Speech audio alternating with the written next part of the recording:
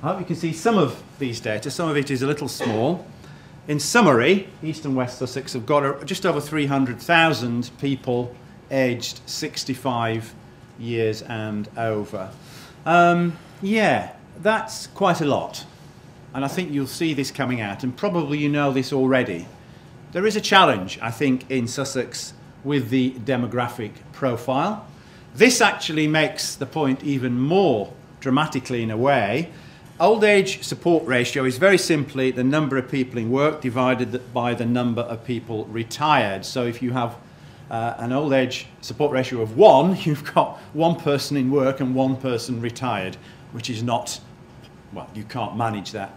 And I think one of the things that struck me about these data for West Sussex and East Sussex is that there is a problem. So we've got around, what, 2 to 2.5 old age support ratio, 2 to 2.5 people in work to every 1 person retired. And if you look at that compared to Berkshire, for example, the figures there are nearer 3.5 to 4. You've got quite a lot of old people in East and West Sussex. You probably know that already, but the situation is predicted to get worse. You can see the 2033 projections for West Sussex are dropping quite a bit. So that's a snapshot of demography. There is a challenge there. I think there's a challenge with this as well, and we try to put this in some sort of context: e-health, telecare, telemedicine, and you know, it is to do with broadband, but it is also to do with the transport provision. It's to do with availability of services. It's to do with energy usage, and I think we can't detach this from a bigger picture. There is a bigger picture about economic infrastructure which will make this work, make these technologies work, or completely stymie them. So we have to get that infrastructure sorted out. And this is one of the aspects of that infrastructure. Again, I'm sorry, it is quite small, some of the data. So in East Sussex, I think I can probably point. East Sussex. In terms of broadband, you've got very little, if any, superfast broadband, believe it or not. There's a very tiny red dot there. I mean, what you've got people are using, which is the take-up, the green one, excluding broadband, but you are not doing very well in terms of superfast broadband. I think in West Sussex it's slightly better in terms of superfast broadband, and take-up is okay.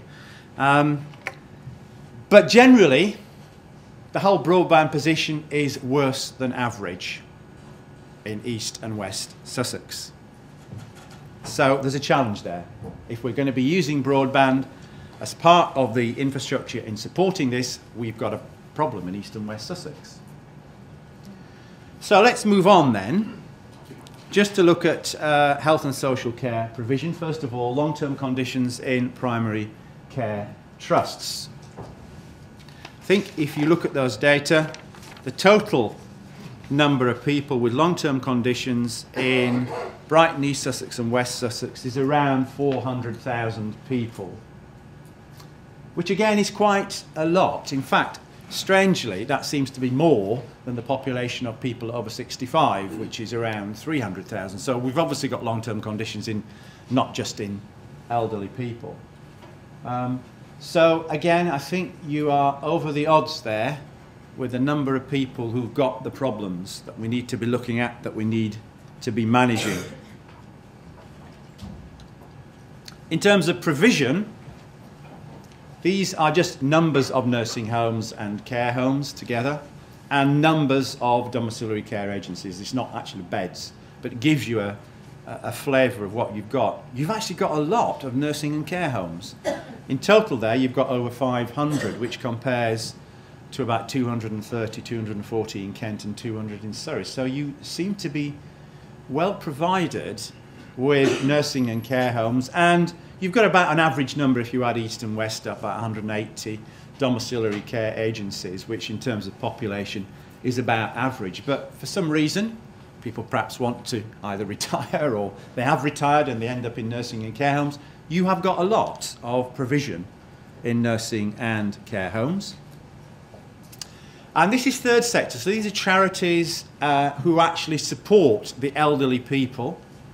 Again, if you combine East and West Sussex, you've got about an average total of charities who support these sort of people, but you've got quite a lot of income. So you've got some big hitters. The top 5 actually are spending quite a lot on these agendas. So that's pretty positive, I think, in a way. So, again, apologies for the scale of this, but the summary is, you ain't spending much. West Sussex, £6.74. I think, Brighton and Hove, a little bit more, 12. Yeah, I think East Sussex is there, about the same. So, these are data which are, I think they're total data, really, between 2006 and 2009, telecare per person. So, not very much. But then nobody's spending very much, apart from Slough, for some reason, who must have spent everything that they had on this. But, you know, certainly West Sussex is below the average. I think East Sussex and Brighton are certainly average-ish, but nobody's spending that much. So what have you got in terms of industry? Well, you'll see some of the companies, I hope, out there. These are just happen to be companies located in East or West Sussex. And there's a list of them there. The majority of them are very small, or pretty small. But you have got some big potential players in the comms companies and computer companies, Orange and Honeywell in Sussex, who are becoming more and more interested in this agenda. So there is something interesting there. And of course, you're about average. Kent's got similar numbers, and so has Surrey. So industry base, about average. And to be honest, if you total Kent, Surrey and Sussex, what have you got there? I don't know, 20, 30 companies. I guess, well, some of the data we've shown, that they're probably not more than between 50 and 60 in the country. So we've got 30, 40% of them in the 3 counties. So although it might not look like a big list, it's not too bad. It's not too bad. What about what's going on in universities in these particular agendas? Well, obviously you've got a medical school, and that is a very, very positive start. There is some research. It's not an enormous amount. It might look quite good, 3 million EPSRC grants, 5 projects over Brighton and the University of Sussex. A few publications, but this is over the last 5 years, to be honest. And those figures are over the last 5 years. So we've trawled everything that we can find over the last 5 years. So it's not enormous amounts of money and not enormous numbers of publications. There's a bit of training, but they tend to be fairly ad hoc bolt-on modules to existing CPD courses or Masters of Engineering courses. So, but that is state of the art, to be honest, in Kent and Surrey as well. So it's not far off an average, really. So let's quickly finish with a SWOT. What do I think that we have in Sussex? Well, yeah, you've got a lot of elderly people, relatively wealthy, I think, relatively wealthy, and I think that's a real strength. That is a potential big market. You've got relatively good long-term health provision, lots of nursing and care homes, a pretty strong third sector, investing quite heavily as charities in this particular area, and you've got some industry and university base. So there is something to work with there in terms of strengths. But you do have this really interesting demographic challenge with old age support ratios. You know, the number of people working compared to the number of people retired, you are not very good at the moment in that position. And the rest of the stuff, to be honest, is not just Sussex stuff. This is just a challenge for most people in terms of public sector funding. There is not very much dedicated training, and of course you've got the integration problems. And there is some track record, and I'll just make 1 or 2 references to some projects which I've managed to pick up through the contacts I've been working with. But, you know, in terms of an equivalence to Kent, you're not in the Kent League, if I might be so bold. They've got a history and a track record back to 2004.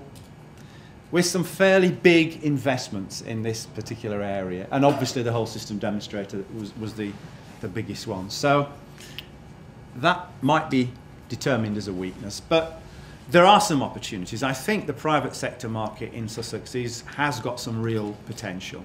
You've got a lot of elderly people, you've got relative wealth, and I think they're going to be wanting and demanding more of these sort of technologies.